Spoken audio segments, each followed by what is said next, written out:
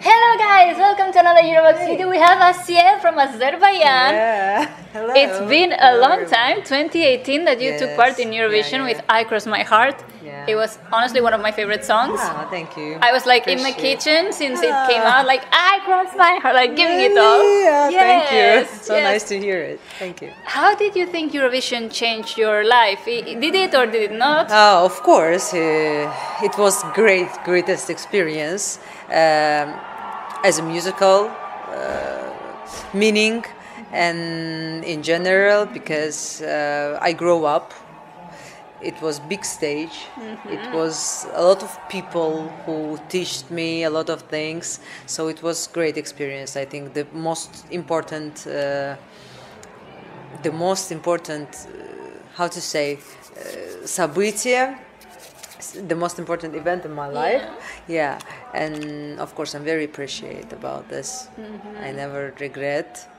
I was very tired. I was very nervous, but it's unforgettable moments. You know? Yeah, because people, like maybe the casual viewer think that Eurovision is just one day, but for the artist it's like many months of preparation. Of course, yeah. It's 3 minutes, but it's 1 year of preparation, and it's kilos of nerves, you know. But it how to say? It worth it. It worth it. Yeah, it worth it. Yeah. Were you happy to be able to sing other songs after I Cross My Heart? Yeah, of course. Today, you mean? Yeah. Yes, I performed with my Azerbaijan song also. I'm listening to his music and my I'm not sure if the micro is recording this, but Nadir is performing and his vocals from here. There's really, like a door closed and like 100 people in front of us. I'm talking and it's error for me because I'm listening to his music. Yes. Maybe. Yeah. But did you follow the contest this year? Yes, of course. Every year I'm watching, and I had my favorites, of course, Nadir, Spain. Oh yeah. Yeah, because I'm Spanish. Nice. She was the favorite of everyone, yes, and a lot of nice performers and nice artists every year. When I'm watching, I know that someone special, even not one, 5-10 artists, special artists. Every time I open in this contest for me, and then I follow, then I listening and watching.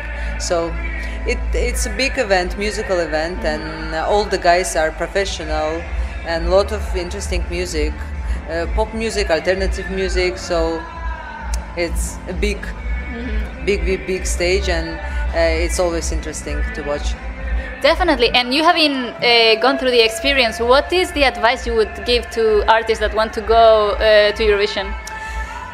I think to be organic, to find your special genre, to live it, and to be organic, I think, is the priorities. Because when you're organic with your music, the audience feels it, and this is the best choice, what you can do with you and your music. That's all. Nice. How is your summer looking?